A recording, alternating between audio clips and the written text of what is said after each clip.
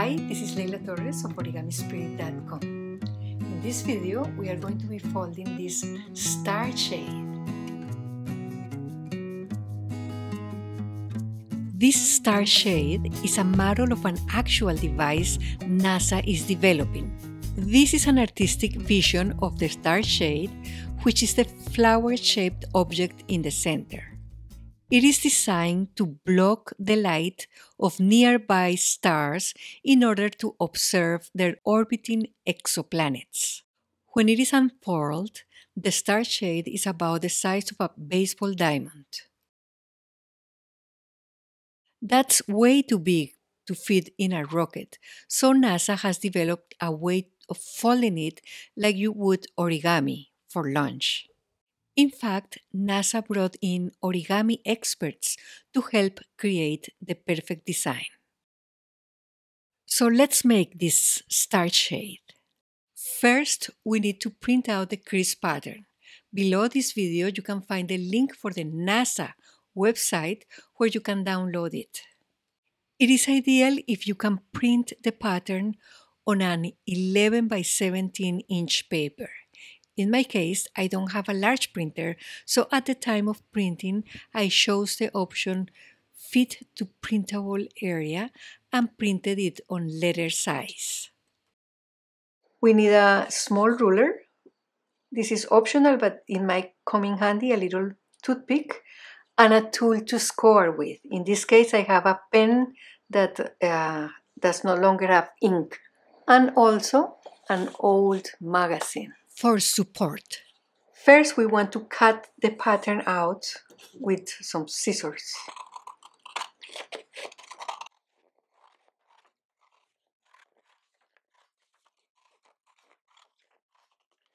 There is some color coding here. The red lines will be valley fold and the blue lines will be mountain fold. When we fold a piece of paper, on one side we will have what we call a valley fold. And we can imagine like a little river between two mountains in a valley fold. On the other side of the paper, the same crease is a mountain fold. If we see it sideways, we can see like the summit of a mountain. Mountain, valley. So the red lines will be valley folds and the blue lines will be mountain folds. First, we are going to score the valley folds on this side, so the red lines only.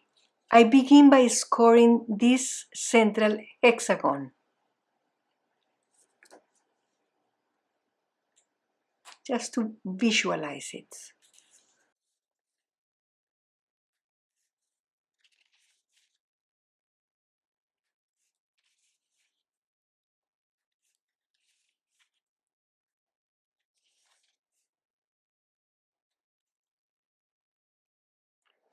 Then we're going to pick up the paper, turn it over, and on this side, very gently, reinforce that center hexagon. Make sure that you don't go beyond the lines outlining the hexagon.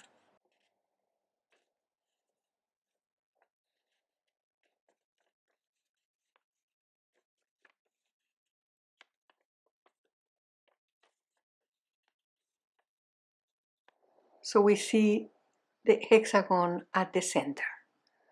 Turn the paper over again. We are going to score all these red lines as valley folds. They have to be valley folds on this side. So I begin by scoring this one. Make sure that you move your ruler so that the angle is right.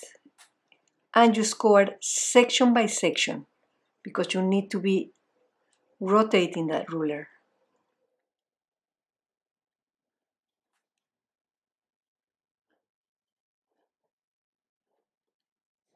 Rotate.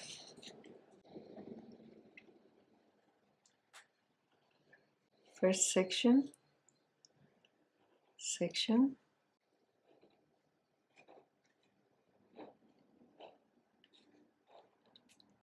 and we go around.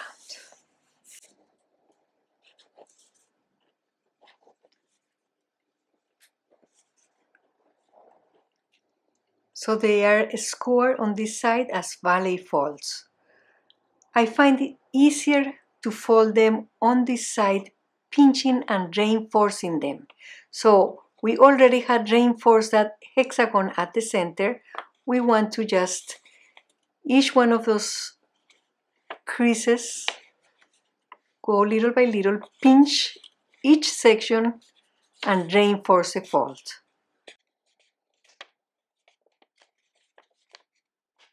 The guideline is that central hexagon. And begin from the center and go out.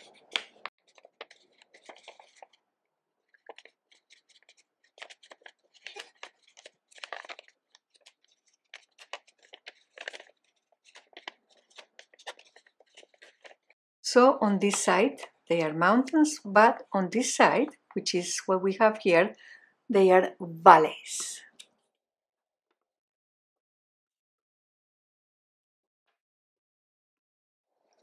Now we want to make these mountain falls.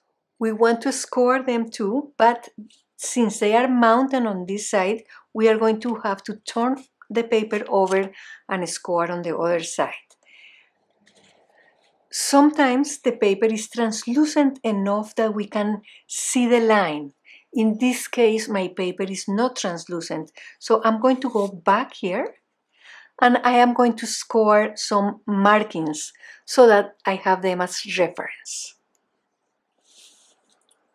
So each one of the blue lines, I'm going to score a little dot at each intersection, marking the sections.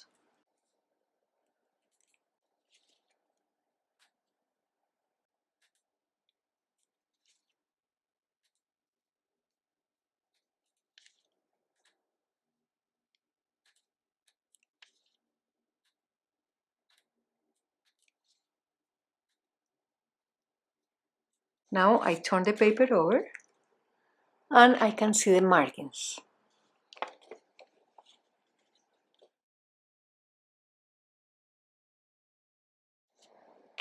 Begin by here at the corner of the hexagon, section by section.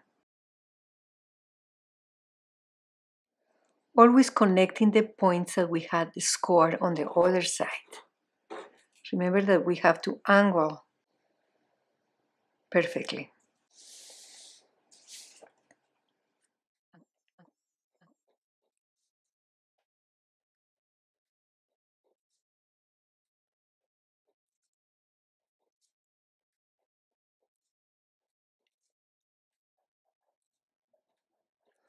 We have scored all the creases that we need. We are going to turn it over. We've made our valley folds before, and now the blue ones are scored as mountain folds. Before proceeding to collapse, we want to reinforce them. So section by section, on this side, it's very easy to pinch them, and you see as mountain falls. Very gentle and making sure that each section is pinched and not beyond. We are reinforcing what we did on the back.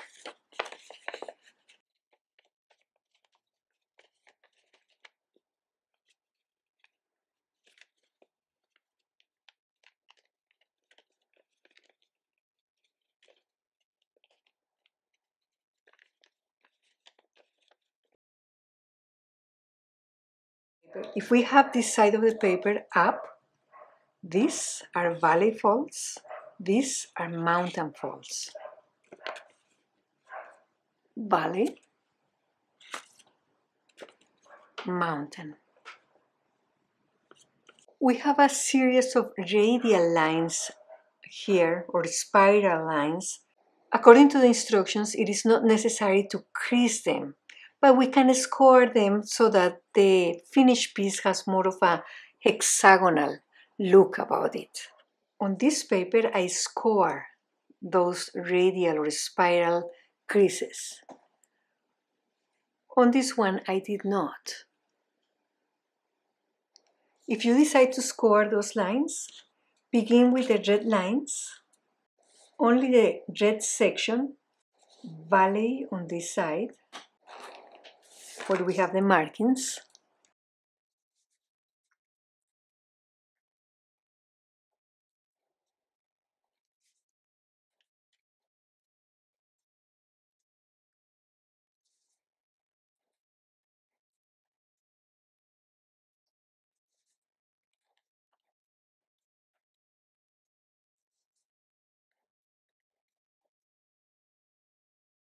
The blue section, we are going to score on the other side. Mountain on this side is valley on this side. Since we already have some markings here and here, we just connect those markings.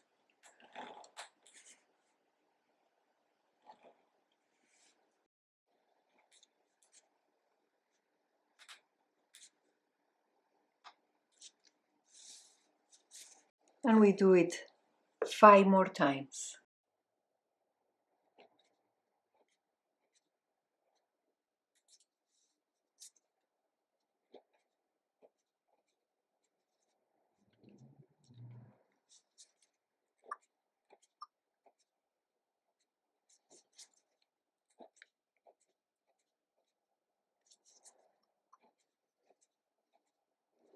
We turn the paper over and we have all the markings. In order to collapse, we are going to be working from the center to the outside. We can cup the paper in our hand. Keep in mind that the kind of paper and the weather conditions might affect how easy or difficult the collapse is. If there is much humidity in the air, it will be a little bit more difficult. Focus on reinforcing the mountain falls that are coming to a point at the corners of the central hexagon. Reinforce the mountain at the center and let go. And repeat. Reinforce, let go. We can see the rotating movement of the hexagon starting to happen. These are all existing faults. No new fault is created here. In a case like this, the mountain fall wants to flatten, so we can press from underneath with the toothpick.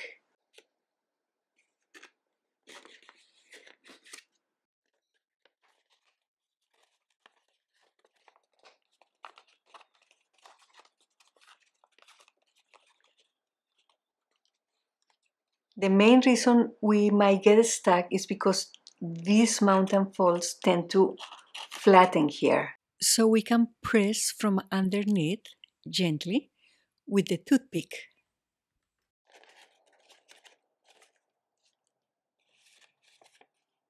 We make sure that those creases at the center are sharp. Then we can start to press from the sides toward the center, allowing for that nice rotation of the central hexagon.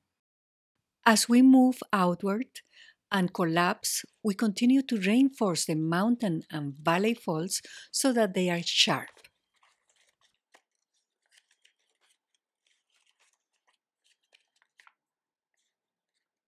We can turn it over and make sure that all the angles are nicely formed, coming to a sharp point.